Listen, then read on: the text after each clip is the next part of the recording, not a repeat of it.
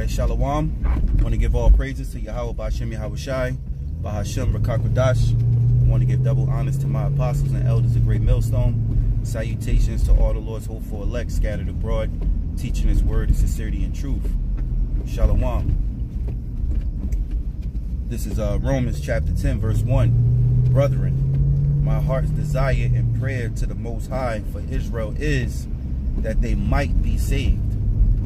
Alright, so even with that just being said, not all Israel will be saved in this second go-around. Okay, in this second deliverance that the Lord is going to do for the children of Israel, which represents the bun. Children really goes into bun, which means sons of Israel.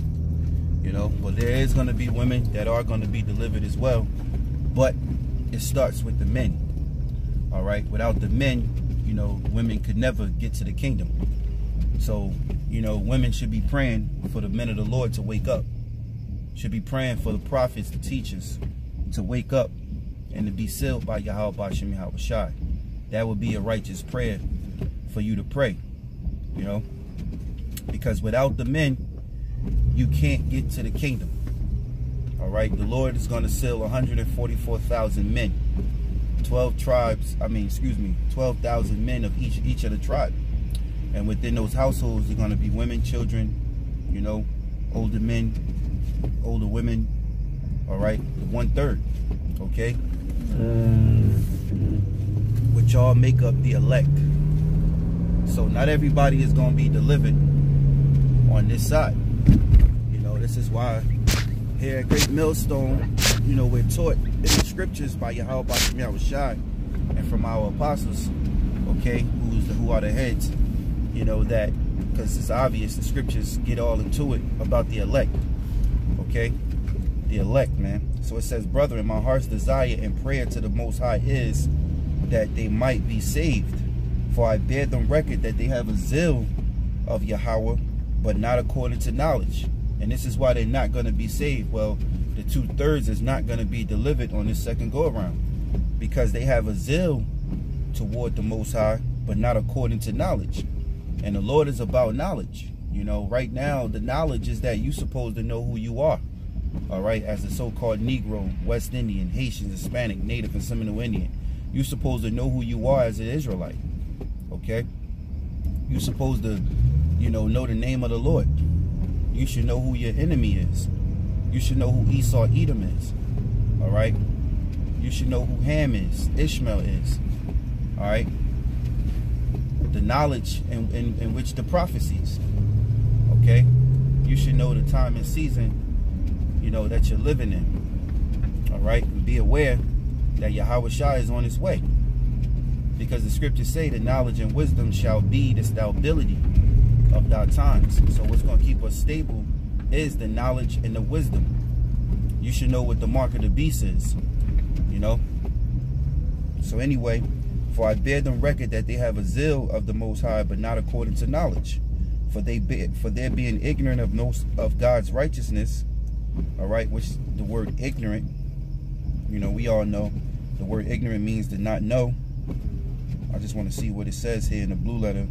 To be ignorant, not to know, not to understand, unknown, to err or sin through mistake, to be wrong. So basically, you 2/3, you are wrong, man. You're wrong. All right. So to be ignorant, that means you're wrong. All right. You will sin. Okay. You will go off. So it says, for they being ignorant of God's righteousness and going about to establish their own righteousness, have not submitted themselves unto the righteousness of Yahawah. Exactly. All right, because Jake wanna do what they want to do. You know, they pick and choose in the scriptures what it is that they want to do. You know, if they like it, they go with it. If they don't like it, they don't rock with it. You know, Jake is something else, man.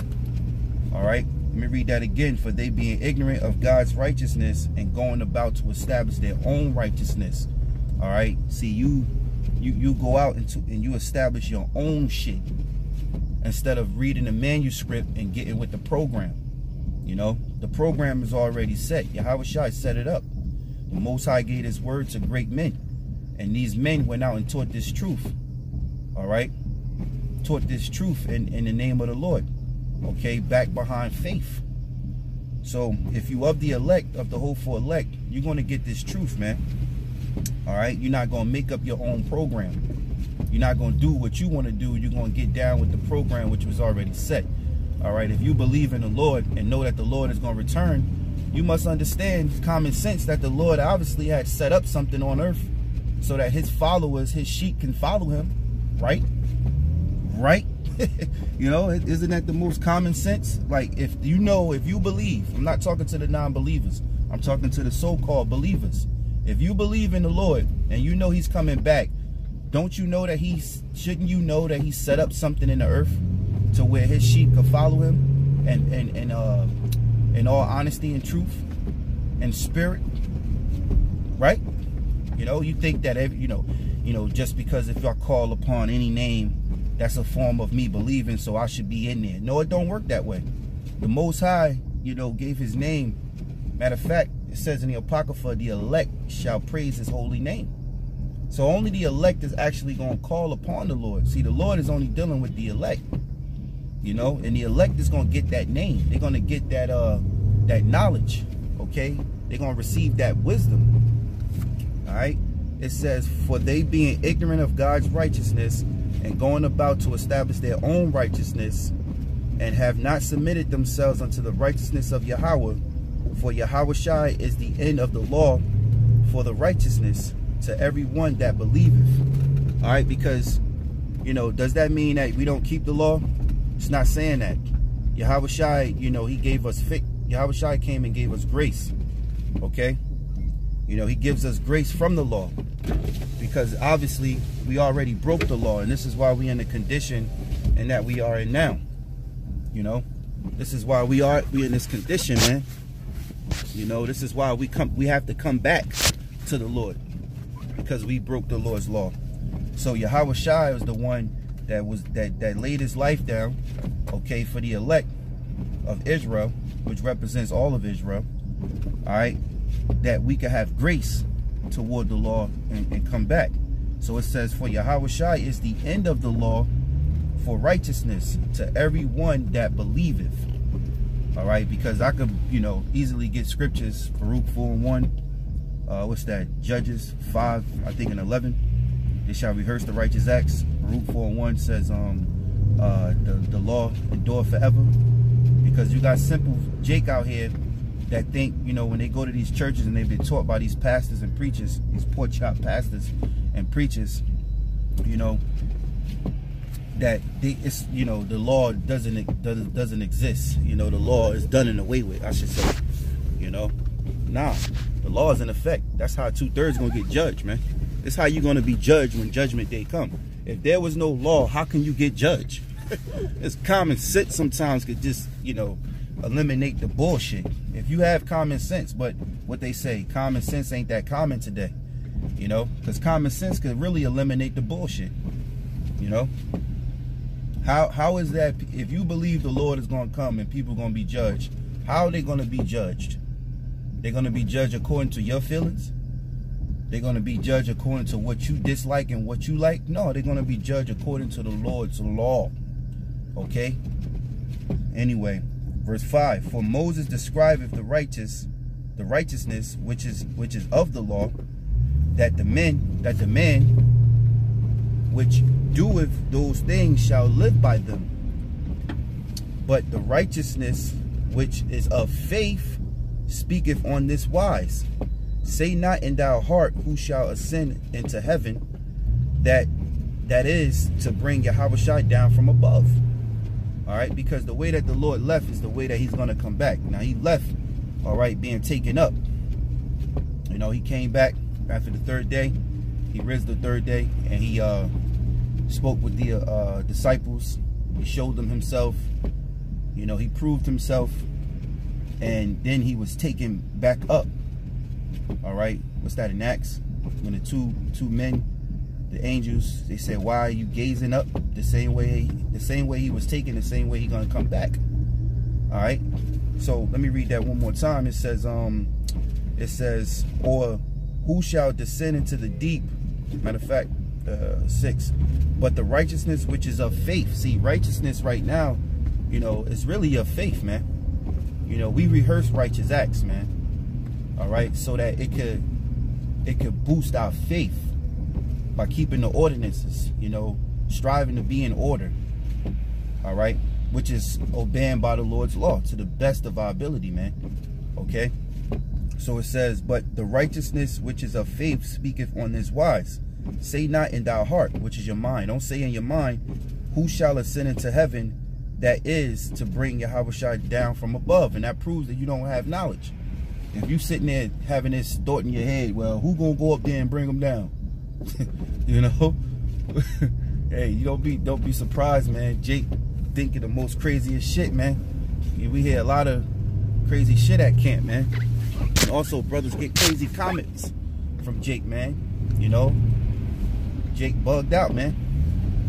But that's not having the knowledge, you know? Because Yahawashi is going to come back when prophecies is fulfilled, you know?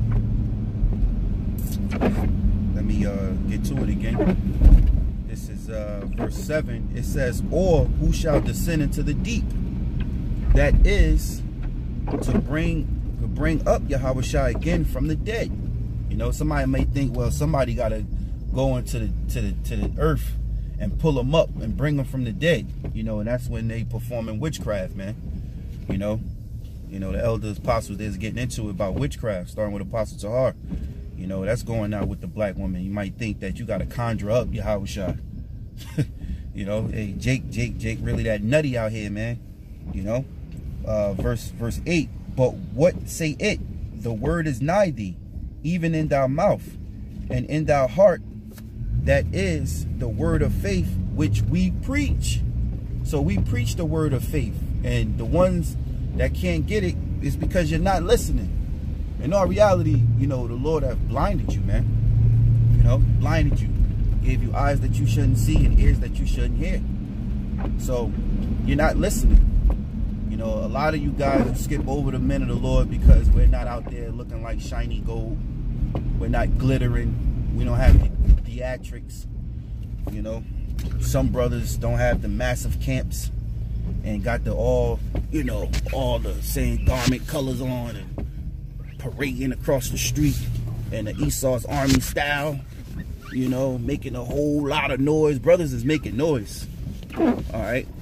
But people don't, if they're not entertained, they're not going to listen. They're going to go where the entertainment at. You know, wherever's the entertainment at, that's where they go.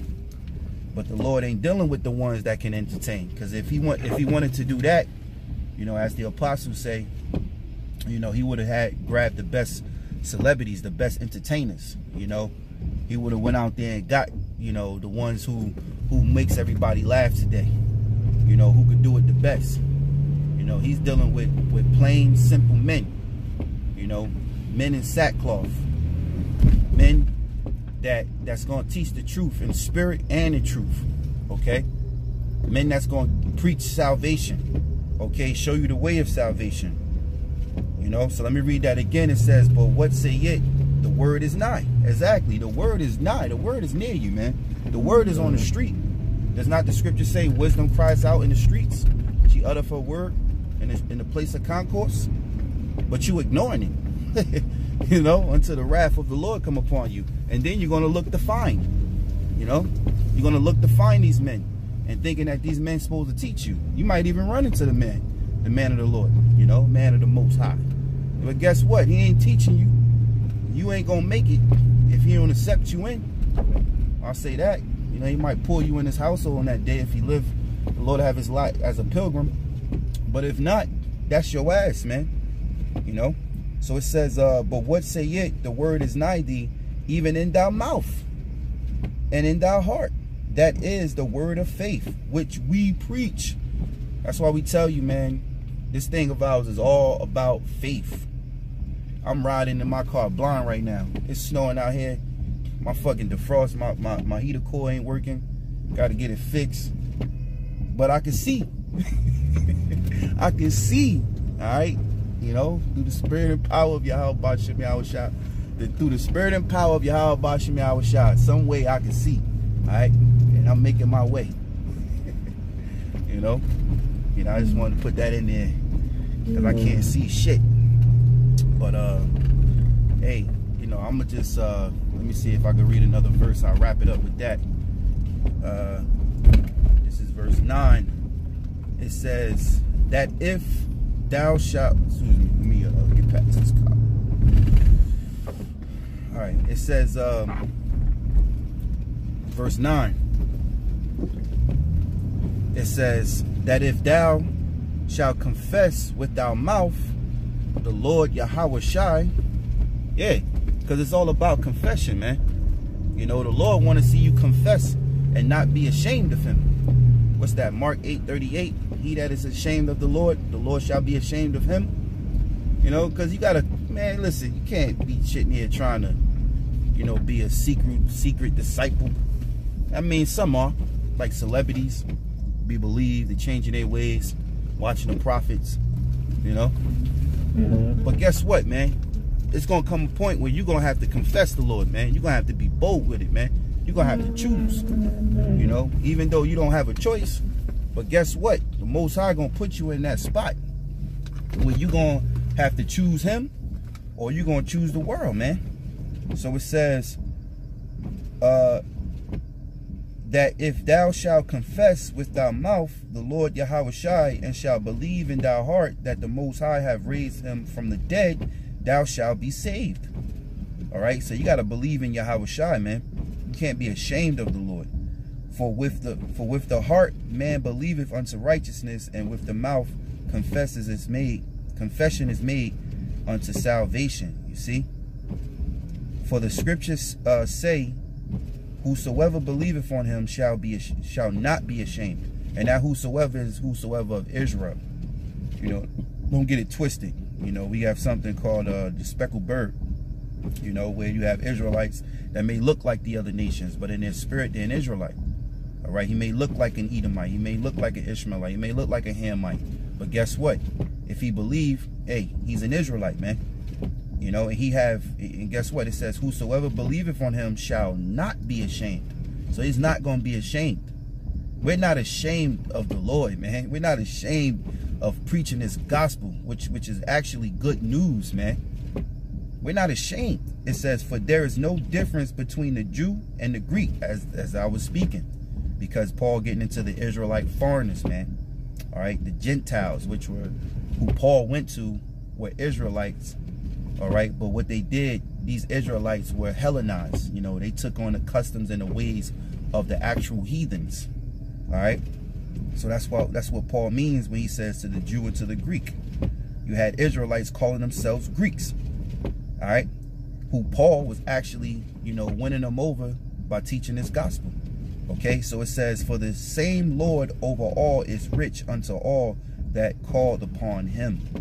For whosoever shall call upon the name of the Lord shall be saved. How then shall they call on him in whom they have not believed? Or how shall they believe in him of whom they have not heard? Or how shall they hear without a preacher? This is why the Lord sent out the prophets. So you wondering why these men out there teaching and saying what they saying and doing what they doing, constantly in season, out of season. You can count on them that they out there, man, until the Lord removed them. If you wondering, well, the Most High sent men out there to teach, man. Okay, he sent them out there to to preach. Because how else would you know the Lord? You don't know the Lord unless you hear it by a preacher. You have to be taught. That's why it's a no good thing. It's a no good thing, a no good, to want to do your own thing, man. And I mean by doing your own thing, coming up with your own shit, coming up with your own name, your own doctrine. That's what I mean. Doing your own thing and trying to climb up some other way when the path is already set. That's just like the Lord. Here it is. There's a path and a straight way, a straight narrow path that you could walk down. But instead, you want to be prideful because you see the rest of the men going down that straight, narrow path. You want to be something different, so you cut corners. You think you're going to take a shortcut and get there before the men, before the elect. And then what you doing, you got to go through the bushes. You down there working more harder. You chopping down branches and shit, when all you had to do was walk down the straight gate, you know, as it was taught and told for you to do. You know, we are receiving that 1 penny, and that penny represents salvation. Whatever the Lord gives as a, you know, reward, that's what the Lord gives, because the Lord has a ranking system. All right, there's going to be a rank among the elect, just like there's an elect of the elect. There's going to be a rank of the elect, man. You know, those who are in charge, those, you know, down the line, man. All the way down to ruling over, having more order and power over the Israelites, the 2/3 that die on this side. Because when they come back, they're going to be newborn babes. They're going to be regular citizens. They're going to be great. But then you're going to have the elect that's over them. You know, all the way down to ruling over the other nations, man. The Lord is not the author of confusion. All right, so it says, how shall they preach except they be sent? So how can you preach the word unless you were sent by the Lord? It says, as it is written, how beautiful are the feet of them that preach the gospel of peace and bring glad tidings of good things. And we truly are teaching the gospel of peace. And that peace is toward the so-called Negroes, West Indians, Haitians, Hispanics, and Native and Seminole Indians. It is our people. It is those people that need peace in this world, man. All right, you so-called Negroes, West Indians, Haitians, Hispanics, and Native and Seminole Indians, which are Hebrew Israelites. Okay, you have the Southern Kingdom and you have the Northern Kingdom, which we all being put in one, like it says in Ezekiel, on one stick, one big happy family, man, not divided. Okay, the Lord is actually bringing them back together. He's bringing them back together from which he had divided at a time. Now he's bringing them back together. Our people need peace, man. All right, so I'm gonna end it with that. I hope this lesson was edifying. I want to give all praises to Yahawah, BaHaSham, Yahawashi, BaHaSham, Qadash. I want to give double honors to my apostles and elders of GreatMillStone. Salutations to all the Lord's hopeful elect. Shalom.